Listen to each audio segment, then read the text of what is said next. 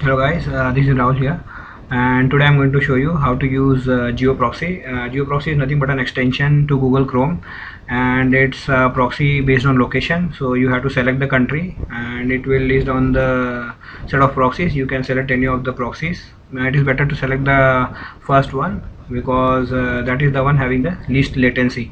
So latency basically here means the amount of time taken by the server to respond. So lower the latency, better the response time. So let's get started. What you have to do is just do a Google search and search for GeoProxy extension for Google Chrome. By the way, this is the same what I have done here, and then just tap on the first link.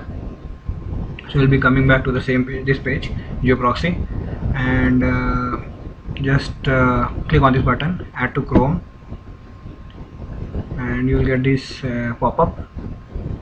Just click on add extension,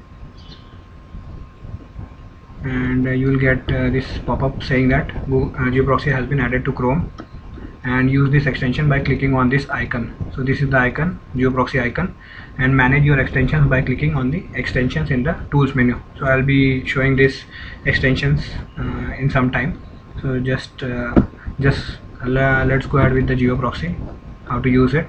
So you can see that presently it's showing India, the country is India, and now I want to use GeoProxy to be able to use proxy from, say, any other country, say France. So I'll select France as a country from the drop down, and now you click on this search button, and you can like a list of proxies will be listed down by the order of latency from lower to higher. So it's recommended to select the first one, and you will get this message, proxy set. So now all you have to do is just reload this page, and you can see that the proxy from France is working, and we are able to see the page as it is visible from France.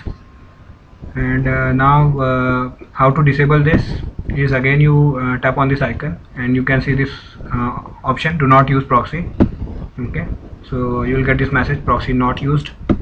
So again do a refresh, or yeah, so the proxy is no longer working. So that is what we wanted in the first place. So proxy not being used.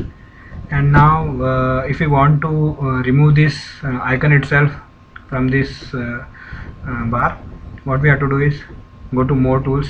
This is what I was talking about, going to extensions.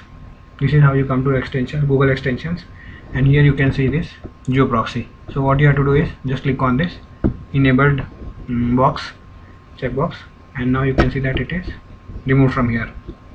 Or you can actually go ahead and remove it completely.